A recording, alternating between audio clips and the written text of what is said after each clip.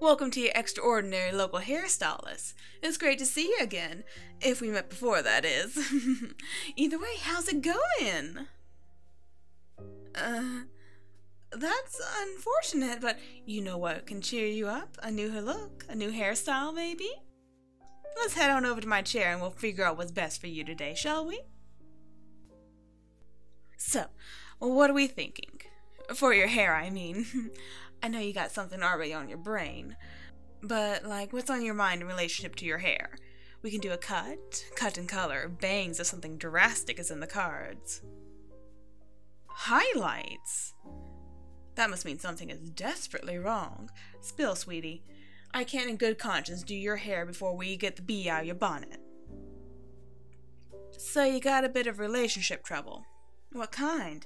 Because I can help with all sorts of trouble. Evil ex? We can talk about how crappy they are and how you're better off without them. How we should be happy they're gone and you find someone better. You're out of their league, all that good stuff. If you want some toxic advice, I can tell you to get a drink, get on the apps and tell you it could be worse and that you need to stop dating the same type of person. Ah, so it's just a regular breakup. That's a little easier. Then again, breakups are never easy. It's just better than giving the toxic bad advice. So, the first thing I can say is that I'm here for you. This is a difficult time for you and your emotions are all valid and worth feeling. You should be sure to keep in mind that you are loved and not alone. Even discounting me, you got a bit of a support system in place, I hope. At least one person you can talk to about this. Alright, and you have me. Next, I want you to know that you can tell me anything.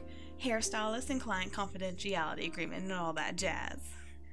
I'm not here to pass judgment. I'd only tell someone else the things you tell me if you are in danger. Also, I'm proud of you. Telling someone about this is putting yourself in a very vulnerable position. I'm not even the type to do that, and I'm as wordy as they come. Yeah, I just find it easy to say things. So, on to the next part of me comforting you. Do you want to hang out this weekend? I have some free time I like to spend doing something fun. And you look like you could use a pick-me-up. There's dancing, or bowling, indoor skydiving. That's always so fun. Okay, I'll calm down. Anywho, I think it's worth saying that instead of texting your ex, text someone like me who you can trust to keep you from contacting them when you're not in the right state of mind to talk to them. I can't tell you how many times I texted an ex when I really shouldn't have.